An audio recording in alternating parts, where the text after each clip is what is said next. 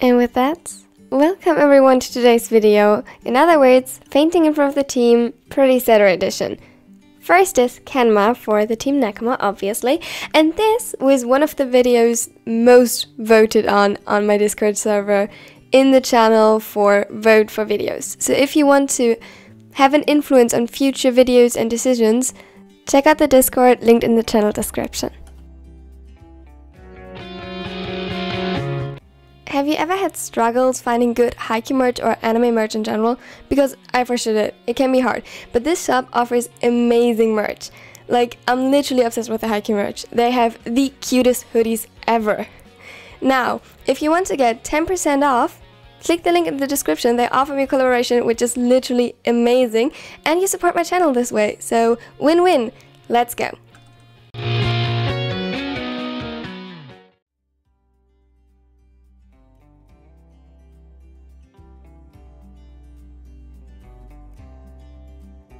Nekoma noticed the new messages on his way to training while being dragged forward by Kuro. He could barely decipher the text between the shaking of being dragged along and the tiredness hovering like a heavy weight above him, seeping into his muscles every step of the way. He got a new game and may or may not have been playing it all night. He was tempted to simply ignore the messages when something caught his attention. You could get out of training this way without getting yelled at.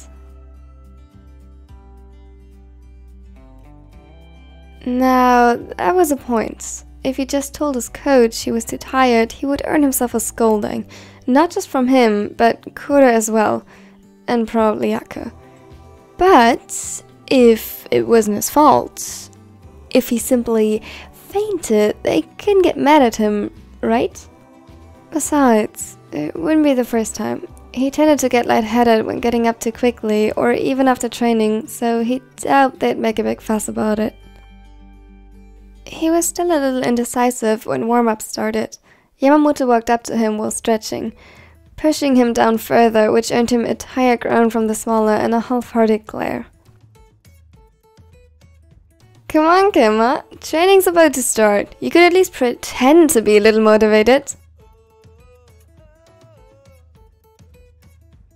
Aren't you asking a little much? Can't remember the last time I saw Nekoma motivated. Inuoka laughed while Nekoma posed like a drenched kitten being left in the rain. It was an almost miserable sight. Nekoma, quit being so dramatic and stretch properly. If you don't, you're gonna be sore tomorrow. None of us want that. Nekoma glared at both of them while fighting himself off the ground. Oh, he was definitely gonna do this challenge. They deserved it. With the last effort, he got up and stretched the bare minimum. Kuro came over halfway through to help him, much to Nekoma's dismay. He would prefer to stay close to the cool gym floor. As soon as the game started, he forgot about his plans at first. His mind automatically locked on the challenge at hand, analyzing every move of their opponent and strategizing against them simultaneously. He observed the court, the players in each of the individual positions and stats. Kuro was playing against him today, an increasingly odd feeling mixed with an unfamiliar competitiveness. He wanted to win against him. It was an unlikely goal, considering that most of his current teammates were less experienced. An effort of the coach to see how well the team functioned with the third years out of the picture.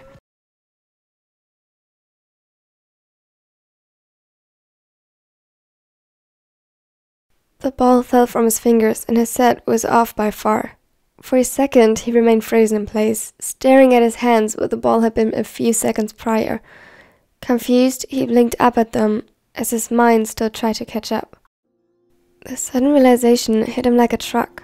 This uncomfortable feeling, itching on his skin, invoked by Kuro's absence on his own team, would soon become his new normal. Rather, the comfort of being with him was out of the place. Temporary. He knew that. I had long since known it. Part of him always knew. He was too smart, too much of an overthinker not to know. He might have even known since they became friends. But he always thought he had time.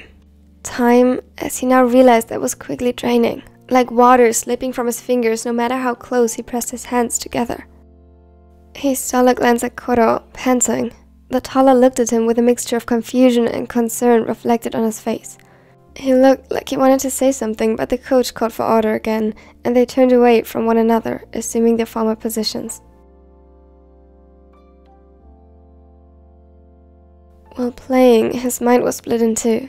He had always avoided the topic of Koro's graduation. The unsuspected action of the coach had him blindsided, and now he couldn't shut up the thoughts anymore. Half of his brain worked on a new flow of what-ifs while simultaneously trying to regain the state of blissful ignorance from before, while the other half focused on the game. His sets were sloppy by his standards, his strategies mediocre at best. The only thing saving them was that Koro's concentration seemed disrupted as well. As time went on, everything slowly became overwhelming. His already few and scarce energy resources he had from the little sleep, none, he had gotten, were depleted within minutes, and he was dragging himself over the court, having to run more than usual since Yaku, of course, was on the other team. He was panting. Occasionally, black dots would dance in his vision, and the cool floor looked all the more attractive the more time passed. The only good thing about his growing exhaustion was that it chased the thoughts from his head, as even thinking became too much of a waste of energy. Slowly, his focus on the actual game returned as the rest was banished to the back of his consciousness to be dealt with another time. It didn't help much. When he stumbled and almost fell, he remembered. The challenge. The golden, cat-like eyes glanced over at Koro. He tried to predict his reaction. It shouldn't be too bad. A deep breath. Then, as he stretched his hands up in the air to prepare another set, he started falling. Gradually, he let his body tip over and gravity pull him downward. A sharp pain ignited in his side as he collided with the floor, but he willed himself not to move. It wasn't as hard as expected.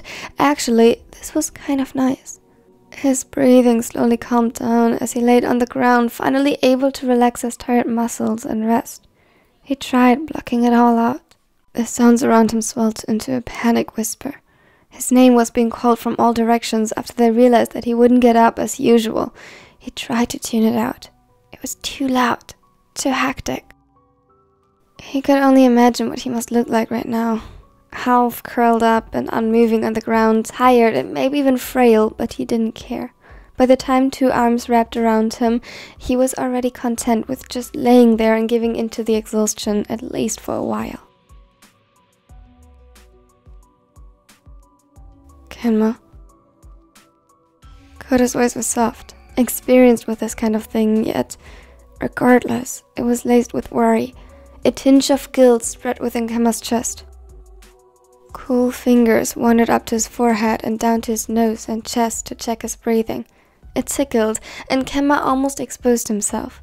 It wasn't a matter of self-control at this point. He truly felt the edges of his consciousness getting fuzzy, and part of him wanted to give into the sleep-like state of unconsciousness. What happened? Kenma, are you alright? Shut up, Liev. You know how much he hates loud noises. But... Yeah, we know. Sadly, this is not the first time. It's been a while, though. Oh man, I thought he was doing much better. What's wrong with him? Nothing is wrong with him. He's just prone to fainting when exhausted, that's all. Even though he tried to sound nonchalant, Kenma could hear the strain in the Libero's voice. It was enough. No matter how much he wished to give in to the darkness luring him in, promising sweet rest, he couldn't just yet. He carefully opened his eyes and blinked against the bright light in a futile attempt to make it less blinding, less painful to look at. Back with us, kitten? His eyes wandered up to Koro's. They were warm, filled with compassion and care, and suddenly Kenma felt his throat tightening. He felt the urge to apologize even though he didn't know exactly what for. Maybe for simply being the worst friend between the two of them. Because he agreed to do a stupid challenge that caused Kuro to worry. Or because he caught feelings he shouldn't have and couldn't let him go. Because he was selfish enough not to be happy for him once Kuro would leave for college. Too selfish to be excited on his behalf when he'd get a girlfriend. Perhaps even too selfish to attend his best friend's wedding one day because he couldn't bear not being the one he said his promises to. A few tears welled up in his eyes as he tried, hiding his face behind the long strands of hair and against Kuro's chest. I'm sorry. What are... His head snapped up. Coach ordered them off the court to take a break, and the taller nodded, quickly assembling Kenma in his arms and carrying him to the benches off to the side. He rubbed soothing patterns into his skin, and when he saw Kenma's distressed expression, he gently kept his face and covered his ears. It's okay. Just focus on me. The golden eyes shimmered with suppressed tears as he nodded slowly. Gradually, his breathing calmed again. He sat beside Kuro, defeated. I'm sorry. It's not your fault that you fainted. Though, maybe stop playing games all night. You really gave me a heart attack. Kenma's brows furrowed slightly. I'm just kidding. That's not what I meant. Then tell me, what did you mean? He didn't look at him. The thought alone made his cheeks feel hot. I'm sorry that I can't be happy for you. I tried, but... That sparked his interest.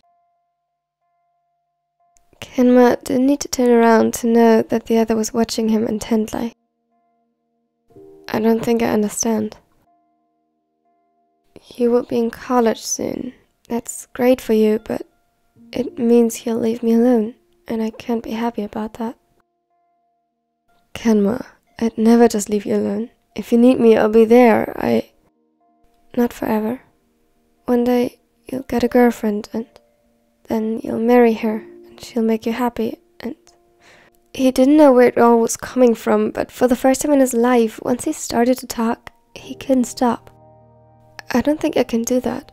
I should be happy for you, but I doubt that I could even attend your wedding, let alone wish you too well. Because I couldn't bear seeing you like that. His hands gripped around the wooden surface of the bench so hard that it hurt. Why? He tried to read what Kuro was thinking from his tone alone, still too afraid to face him, but it was futile. Because I like you. I like you, Kuro. There was a heartbeat of silence stretched between them, torn by a sudden gasp from the court. Oh my god! Are you seeing this, Fukunaga? Progress! Fukunaga nodded in silent agreement. And it wasn't even Kuro. I must admit, that's a bit unexpected. It also means that you owe me 500 yen. I know Kenma can do it. You lose, Kuro! The blonde felt like he might just implode from embarrassment and hid further behind this veil of hair. Suddenly, Kuro burst out laughing. Kenma looked at him confused from between the strands of hair. Well, this wasn't how I imagined it, but I guess I've simply taken a little too long. Kenma, I don't want a girlfriend, and I'll always be there for you because I like you too. So much. Really, it would be a shame if you didn't attend my wedding, considering that I sure as hell hope you'd be the one standing by my side. Slow down, don't you think you're moving a little too fast? Shut up. I was being romantic. I'm not surprised that you don't know what that is. He tried turning his attention back to Kenma, but... I can be romantic. Ashley... He bit his tongue, suddenly beet red in the face. Silence spread through the gym as though everyone held their breath for a second. Then the silver-haired leaned down to Yaku slightly in an attempt to whisper and completely oblivious to any consequences. I thought we didn't tell anyone yet. Fast, but not fast enough, Yaku covered his mouth with his hands and Whisper yelled, "Shut up!" A dangerous smirk spread on Kuro's face. Oh, so it looks like Yaku-senpai has a thing for his kohai.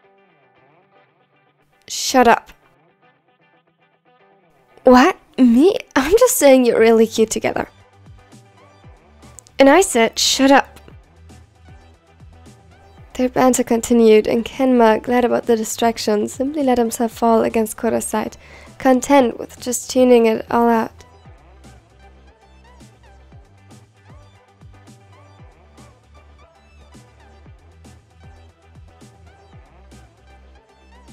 Thank you all so much for watching to the end. I hope you liked this first part. I hope I could fulfill your expectations for this series and tell me which ship I should do next, well, which team. Also, leave a like because it really helps my channel grow, and consider subscribing so you won't miss out on the future parts of this. And under the pinned comment, tell me what your favorite quote from this video was. I'm always so excited to see and read the ones you really liked. Yay! Also, I'm just rambling on at this point. And yeah, check out the Discord if you want to vote for videos. And now I hope you have a wonderful and amazing day.